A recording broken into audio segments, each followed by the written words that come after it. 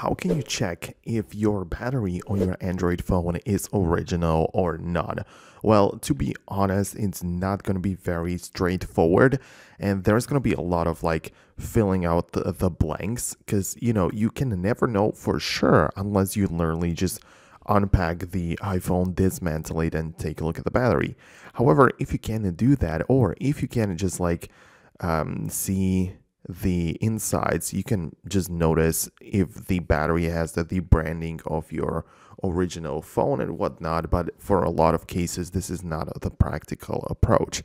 On the other hand, there are some apps which give you information about the hardware. For instance, there is an app called AccuBattery, which you can check out, of course, on the Play Store. And I've heard some mixed reviews about this app. It's like I've shown it to you before, where it just tells you the current status and whatnot, and there is also the health and everything, right? So you can track some data, but it's based on the design versus estimated capacity. You can perhaps notice a difference whether the battery is like original or not, but it's kind of hard to just be 100% sure.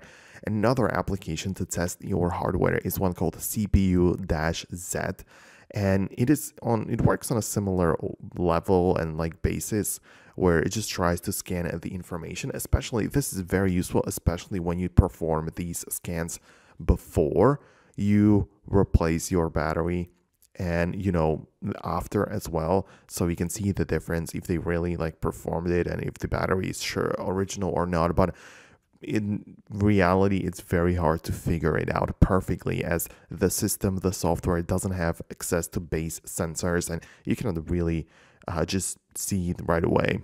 A lot of times you can also pay attention to the charging port, because sometimes when they replace the battery, also the charging port gets replaced too, right? So it might happen that you notice that it's just like really clean on an older device, so perhaps the battery has been replaced. But yeah, as I said, it's very difficult to figure it out 100%.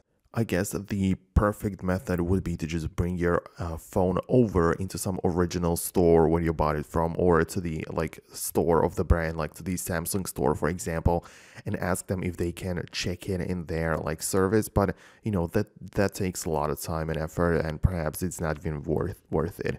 So let me know below in the comments what's really going on with your device and in your situation.